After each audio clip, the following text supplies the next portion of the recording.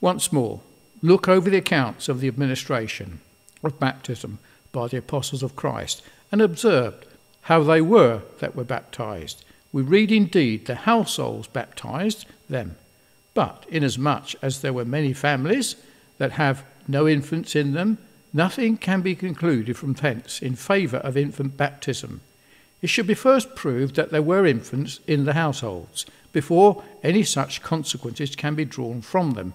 And besides, it will appear upon a review of them that not infants but adult persons in the several instances are intended.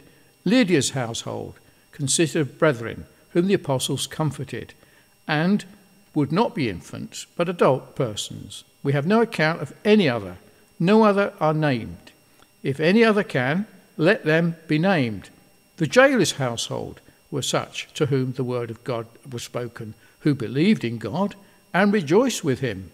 Stephanus' his household, which is the only other that is mentioned in the other mentioned, is thought by some to be the same with the jailers, but if not, it's certain that it consisted of adult persons, such who addicted themselves to the ministry of saints. It would be easy to observe that the first persons that were baptized after our Lord's resurrection and ascension were such who were pricked in the heart, repented of their sins, and gladly received the gospel. Such were the 3,000 who were baptized and added to the church in one day. The Samaritans, hearing Philip preach the things concerning the kingdom of God, were baptized, both men and women. The instance of the eunuch is notorious. This man was a Jewish proselyte. A serious and devout man was reading in the prophets of Isaiah when Philip joined his chariot, who, after conversation with him, desired baptism by him, to whom Philip replied that if he believed with all his heart, he might be baptized, intimating that if he did not, notwithstanding his profession of religion and external seriousness and devotion, had no right to that ordinance. And upon profession of his faith in Christ, he was baptized. Cornelius and his family, and those in his household whom Peter preached, and on whom the Holy Ghost fell, were ordered by him to be baptized, having received the Holy Ghost, and for that reason. And the Corinthians, hearing the Apostle Paul, and believing in Christ he preached, were baptized. From all which instances it appears that not infants but adult persons were the only ones being baptized by the apostles of Christ.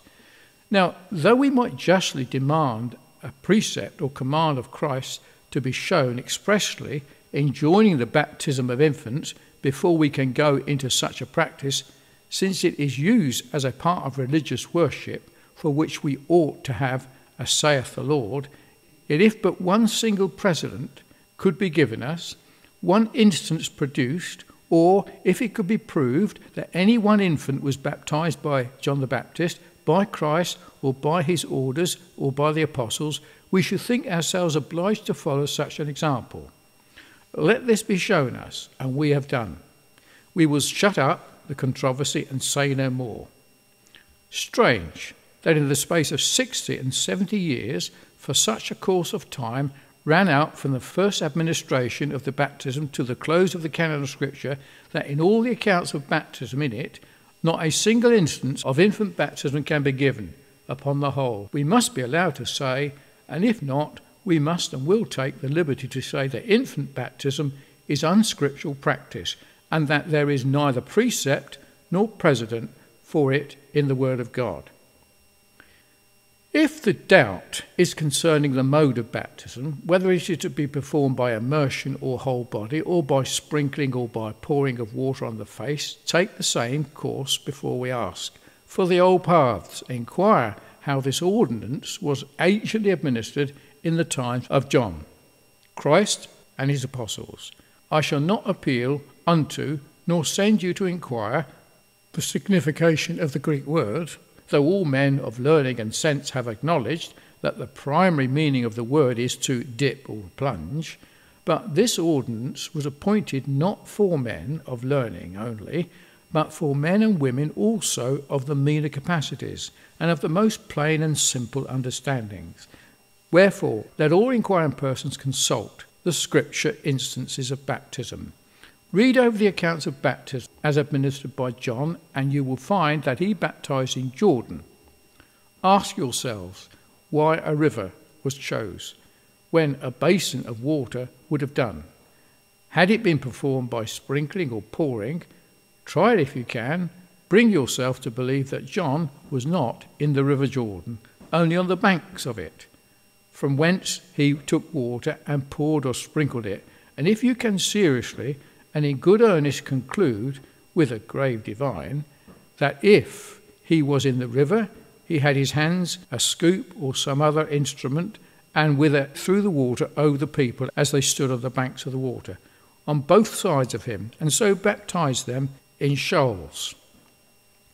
Look over the baptism of Christ by John, and see if you can persuade yourself that Christ went ankle deep, or a little more, into the river Jordan, and John stood upon the bank and poured a little water on his head, as a Messieurs painter and engraver have described them, or whether the most easy and natural sense of the whole is not this, that they both went into the river Jordan, and John baptized our Lord by immersion, which when done, he straightway came up out of the water, which supposes he had been in it, and then the Spirit descended on him as a dove, and a voice was heard from heaven, saying, "This is my beloved Son."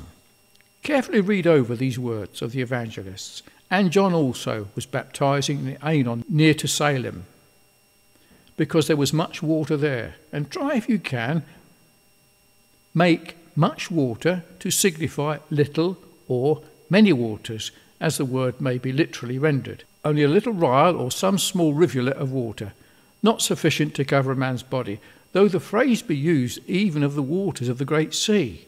And persuade yourselves, if you can, that the reason of the choice of this place was because much water in it was not for baptism, as says the text, but as for the convenience of men, their camels and asses on which they came to hear John, of which it does not say one word, to which add the instance of the eunuch's baptism, in which we are told, both Philip and the eunuch went down into the water, and that when baptism was administered, they came up out of the water. Now try whether you can believe that this great man who left his chariot went down with Philip into the water, ankle deep or knee deep, only to have a little water sprinkled and poured upon him, and then come out of it, when in this way the ordinance might as well have been administered in his chariot, or whether it is not most reasonable to believe, from the bare narrative, from the very letter of the text, that their going down into the water was in order that the ordinance might be administered by immersion,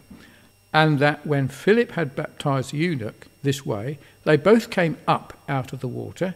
As for the poor weak criticism that this is to be understood of going to and from the waterside, it may be asked why they should go thither, for what reason was there for it, if done by sprinkling? Besides, it is entirely destroyed that the observation of the historian makes before this, that they came unto a certain water, to the waterside, and therefore when they went down, it must be into the water itself. It could not, with any propriety, be said that when they were come to the waterside, after that they went to the waterside. But to proceed.